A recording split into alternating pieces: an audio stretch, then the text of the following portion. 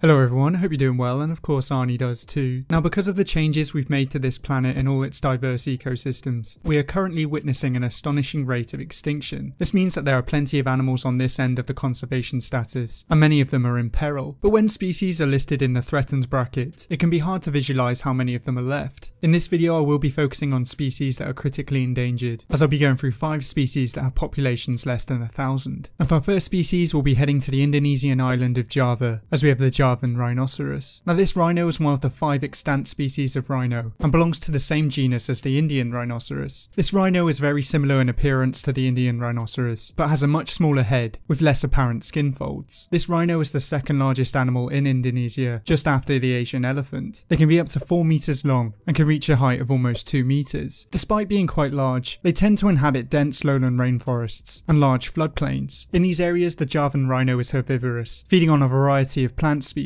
Although they are barely hanging on today, this animal was once one of the most widespread rhinos in the world. It once lived throughout northeast India and Southeast Asia. Today they are only found in one national park in Java, and there are only thought to be around 60 individuals left. But if they were once so widespread, how are their numbers so low today? Well, just like many other rhinos around the world, the Javan rhino was and still is poached for its horns. These horns are made up of keratin, which is the same material that makes up hair and nails. Despite having no medicinal value, they are commonly used in traditional Chinese medicine, and as rhino horns can sell for $30,000 per kilogram, poaching is still a very big problem today. Loss of habitat due to agriculture was also a big problem, but as they're only found in one national park today, this is no longer a significant factor. Although these rhinos are heavily monitored and protected, the future still doesn't look great for these rhinos. As their population is restricted to one small area, they're very susceptible to disease and inbreeding depression, as it's estimated 100 rhinos would be needed to preserve the genetic diversity of this conservation-reliant species. The health of the national park in which they're found in has also been called into question. An invasive palm species is taking over many parts of the park, and when this palm grows it blocks out a lot of light, which is needed by the plants that the Javan rhino feeds on. If we were to lose this iconic animal, it would not be the first iconic Javan animal that we've lost. The Javan tiger was declared extinct in 2003, as it was a victim to many of the threats that the Javan rhino is currently going through. I have left a donation link down below, so hopefully with your help, we'll get to see this rhino bounce back in the future. But for our next species, we'll be heading to India and Nepal, as we have the Gharial. Now, the Gharial is one of the strangest looking crocodilians in the world, with a very long and slender snout. The Gharial is the only living crocodilian that is visibly sexually dimorphic. Females do not have the garas, which are the bulbous appendages on the end of the male's snouts. Females are also much smaller than the males, and these males are some of the largest crocodilians in the world. They are obviously upstaged by the saltwater crocodile, and the Gharial is also a lot less dangerous. Its long slender snout isn't great for taking down large mammals, and instead this crocodilian focuses on fish. These long slender snouts can easily slash through the water with minimal resistance, which is perfect for getting at fish. Although humans are off the menu, there are rare reports of attacks, but these are normally provoked attacks, and normally occur when the Gharial are caught in fishing nets, or when defending their nests. Despite not hunting people, human remains have been found inside of Gharials. This is because they regularly feed on corpses, are usually sent down the Ganges River as a part of a Hindu funerary custom. These crocodilians were once found in Pakistan, Bangladesh, Myanmar and Bhutan, but are now only restricted to small parts of India and Nepal. They are thought to be around 5,000 to 10,000 individuals in 1946, but in 2006 they were thought to be fewer than 250. Many Gharials were killed by fishermen, as they were hunted for their skins and for traditional medicine, and their eggs were also collected for consumption. Their long slender snouts are also easily caught in fishing nets, and as they hunt fish, they are often lured over to these nets. Other human-related factors have also led to their decline, as damming has had a huge impact on their numbers, as this damming changes the flow of many rivers, causing certain areas to dry out. As these Gharials move very poorly out of water, it's very hard for them to find a new habitat to thrive. There have been many conservation efforts in recent years, with many captive Gharials being released into the wild, but so far it's unclear how successful these programs have been. There are thought to be around 650 wild adult Gharials left on this earth, but again I've left another donation link in the description below, and hopefully with your help they'll be able to bounce back in the future. But for our next species we'll be heading to Vietnam and Laos, as we have the Saola. Now this species is also known as the Asian unicorn, as it evaded discovery for a very long time. There are often stories of this creature, but they were very rarely seen. It was first described in 1993, after years of searching. They tend to inhabit wet evergreen forests in East and Southeast Asia, and their range appears to cover only 5,000 square kilometers. But in their forested homes, they also have to look out for predators. Humans, tigers and crocodiles are all known to predate on this species, which is part of the reason behind their decline. This species has suffered from habitat loss and habitat fragmentation, but its main problem today is poaching. Many are lost to the illegal fur trade, and its meat is sometimes illegally sold in restaurants. They sometimes get caught in snares intended for other animals, such as wild boar and muntjac. Although these snares sound like a small problem, more than 26,000 snares have been removed from their habitat by conservation groups. Today they are only thought to be around 750 individuals, but as they live in such remote areas, it is very hard to estimate their true population. Once again, I've left another donation link in the description below, and hopefully they'll be able to bounce back in the future. But for our next species, we'll be heading over to Japan, as we have the Iliomote cat. Now as you can probably guess from its name, this cat is only found on the island of Iliomote. This island only has an area of around 290 square kilometers, and also has a very small population. This small cat is a subspecies of the leopard cat, which can be found across South and East Asia. This cat is normally found in subtropical evergreen forests, but is also found in areas of mangrove forests. The island in which this cat is found on is the smallest habitat of any wild cat species. These cats are around the same size as a domesticated cat, and at first glance they can look just like them. These cats are most active at dusk and dawn, and are known to be agile climbers. They are known to feed on many of the island's birds,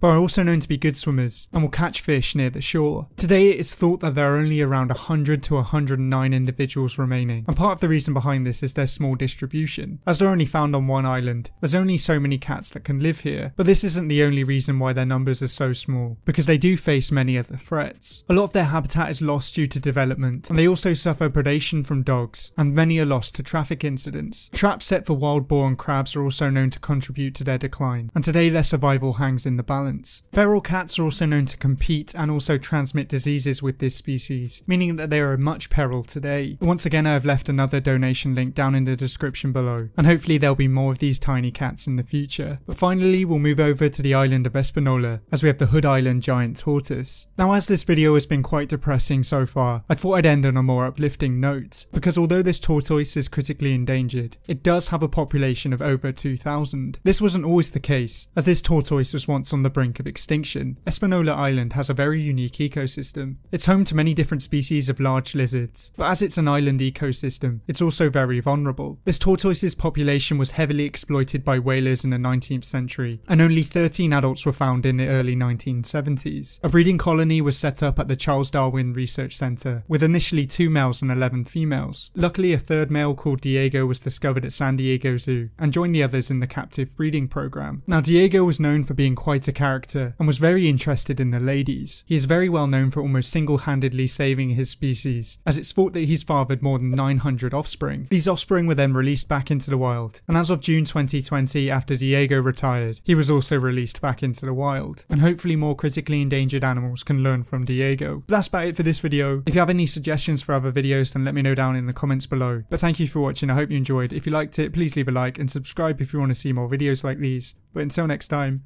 goodbye.